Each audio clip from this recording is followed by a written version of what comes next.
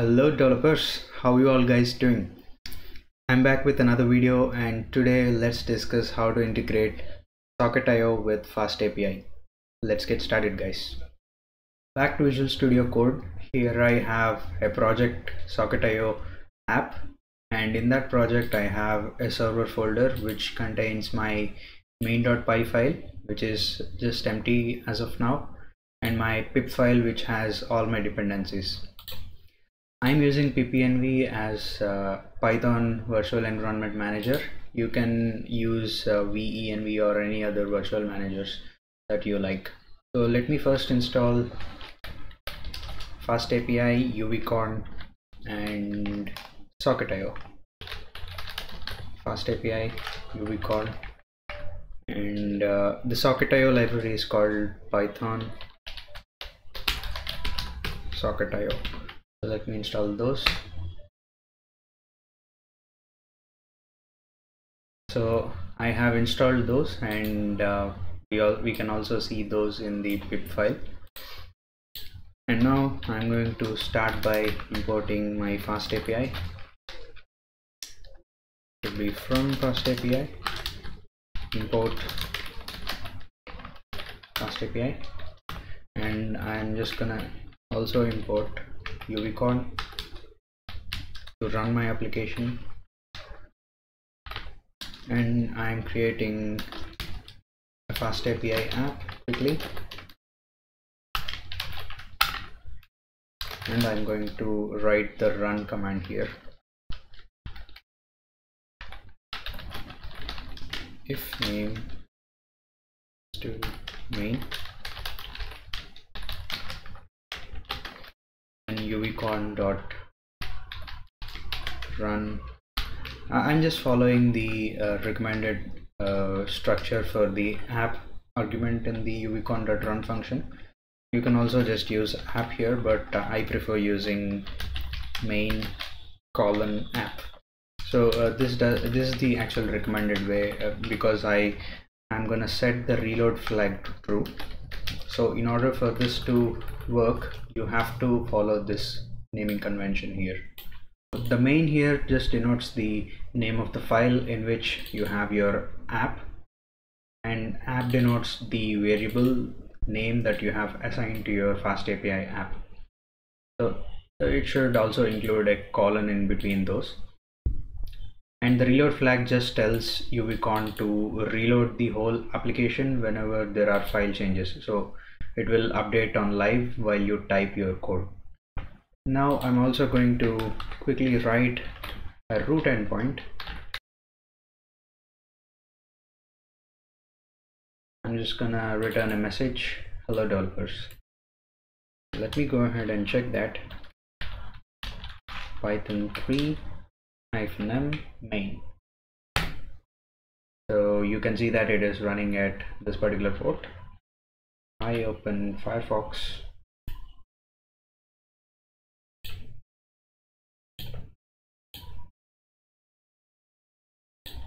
Let me go to the port, localhost 8000, and go to our URL. It just says that.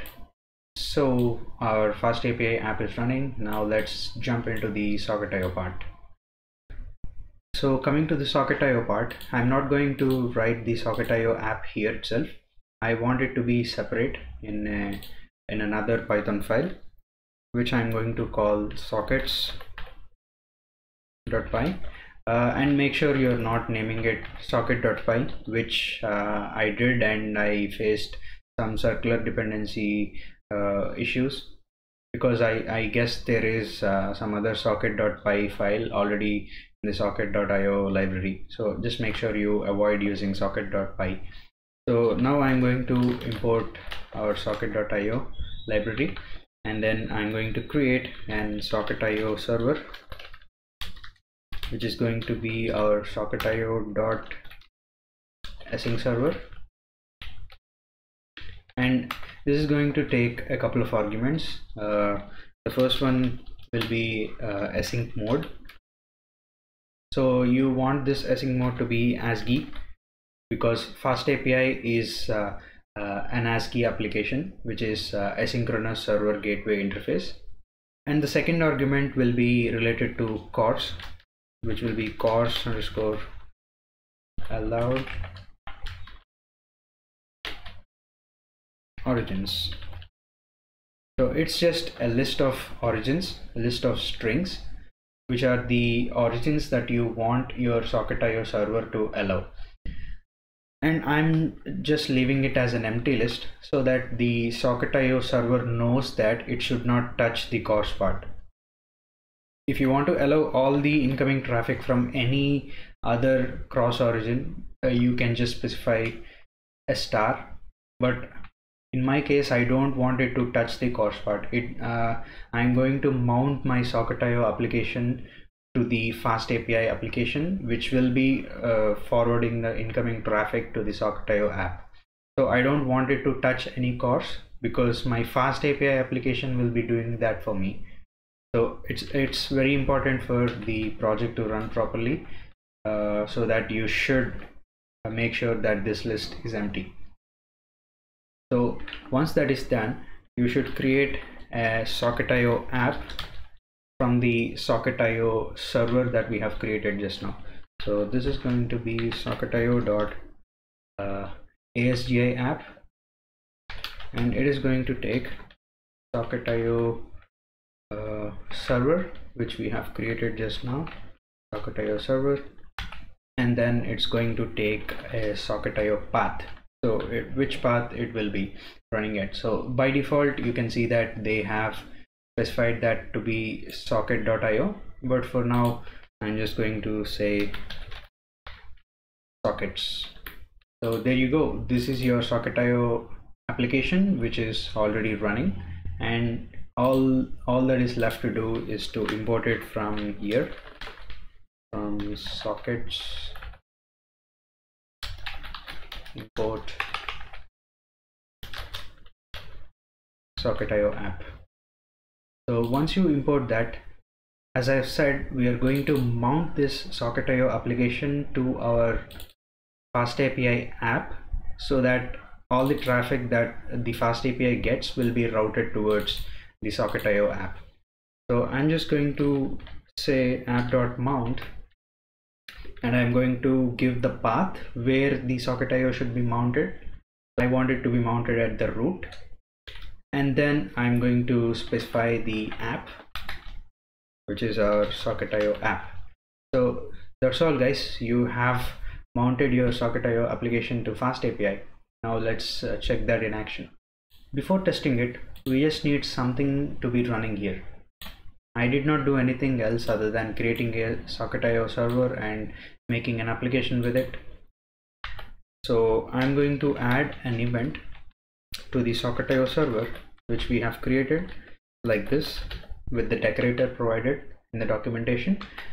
So this decorator just is a decorator for an event, and the event name would be connect. So whenever our Socketio app gets the connect event, this function will be automatically run with the help of this decorator. So I can just say print connected, but wait, who is connected? So to identify who the client is, actually every client will be provided with an SID, and also they have some arguments, actually two other arguments called environ and also auth. So this environment and auth are two dictionaries which will contain information related to authentication in auth, and the environ will have some optional variables that you would be sharing from the client side. So if you're using a JavaScript Socketio library, you can share some information in the environ, and authentication tokens or your username passwords in the auth. So all those things will be provided in these two variables, but as of now we are not going to use both of these, so we can safely ignore them. And I can say that instead of just connected, I just want to say that SID is connected, so that whenever client connects, they will be allocated with an SID, and that SID will be printed over here so that I know that a new client is connected. So how to test the client side part, how to connect with our server? I tried connecting with Postman. So in Postman there is a way to connect to WebSockets using an experimental feature in Postman, but it doesn't seem to be working with Socketio servers. So the only other way that I found is to actually build a Socketio client itself. You can choose to build a JavaScript version, or there is also a Python version, and the documentation will be here in their Socketio website. So the link will be in the description, you can check that out. Okay. So first they are asking us to install the extras from Python Socketio, which we already installed, but as we also need the client, we should be also installing this extra. So let me just install that quickly. Let me stop the server and say cpnv install.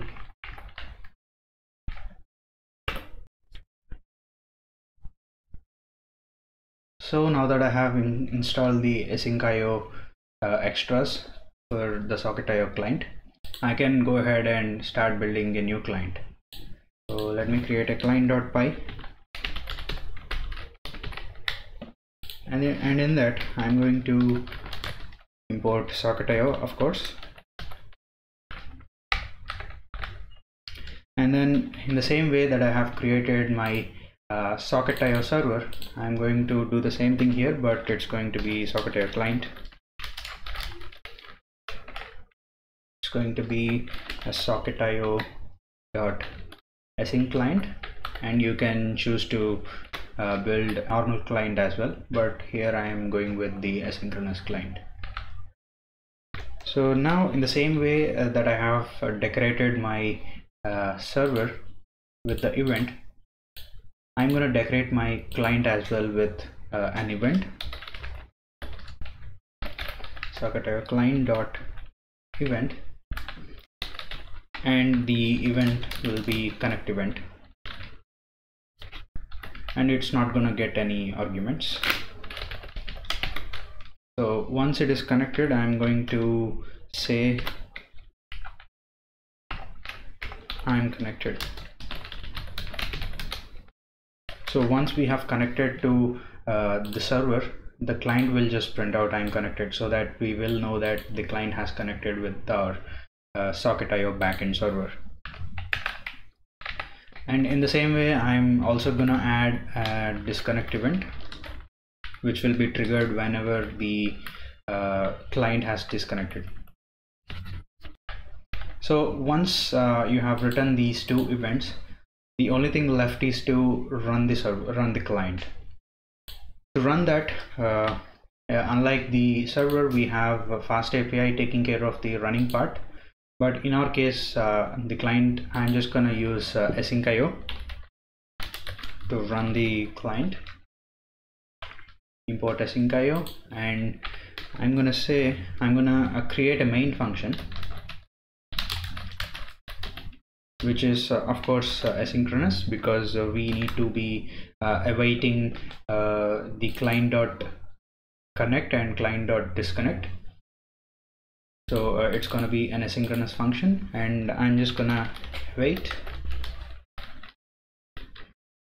Socketio client.connect, and the connect is going to take two arguments.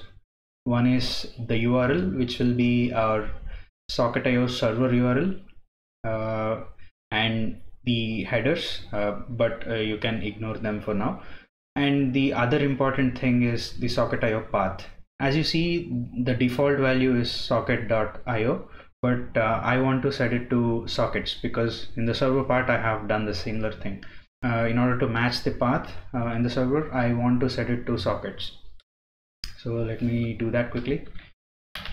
URL is equal to, it will be our local host at which my FastAPI backend will be running, and the port will be 8000, and then the Socketio path will be sockets. There you go. That's basically how you build a client and connect it with the backend, which is also a Socketio server. And then once I'm connected, the connect event will be triggered and the client is gonna print I'm connected. After that, I want to disconnect the client, so I'm also gonna await Socketio client dot disconnect. So it's not going to take any arguments. So once that is run, I'm going to run the main function with asyncio. Asyncio dot run main. So that's basically how you build a client with Socketio Python library. So once this is built, I want to start my backend like this, and I also want to start my Socketio frontend. So let me just activate my ppnv shell, python 3-m client. Cool, we see that our client is connected, so it has printed I'm connected and also disconnected. But what is this message that we see, unclosed client session? So that is something which we are not doing correctly. Let's look at the server part, and whoa, here we see too many errors, and we also see an internal server error. Why that would be happening? Which means we have missed something else. So if you see correctly at the error message, if you see the error message correctly, we forgot installing one of these libraries, which is a UVCon standard or the WebSockets library or WS Proto. So in order for FastAPI to run correctly, it needs to have one of these libraries installed. So I'm just gonna quickly install WebSockets, which is one of the recommended libraries here. You can choose to install any of the other two also.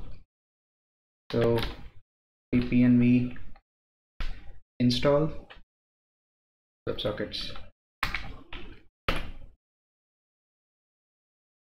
So while that is installing, I just want to add another event for the backend server, which is the disconnected event.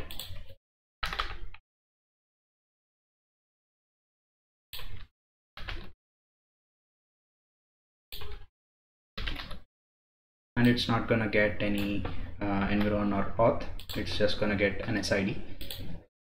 So as the package has installed, let me clear the console for the server and start my server again, main, and also clear my client and start the client. Cool. So now you see that we don't have any errors, and let me check the backend, and you can see that our client has connected with this particular SID and it has disconnected again. Cool, great stuff. So that is how you basically integrate Socketio with FastAPI. I'm using the app.mount function provided by FastAPI and not using the recommended way of Socketio documentation, because that did not work for me and I found that to be unstable and causing many issues. So I just went ahead and used the FastAPI way. Feel free to try that out and let me know in the comment section. That's all for this video, guys. In the next video, I'm planning to cover how to connect a React Socketio client with the server that we have built in this video. Make sure that you subscribe to the channel to not miss that video, and if you learned something, please hit the like button. See you soon, guys. And like always, the link to the source code will be in the description. Check that out if you want to, and happy coding.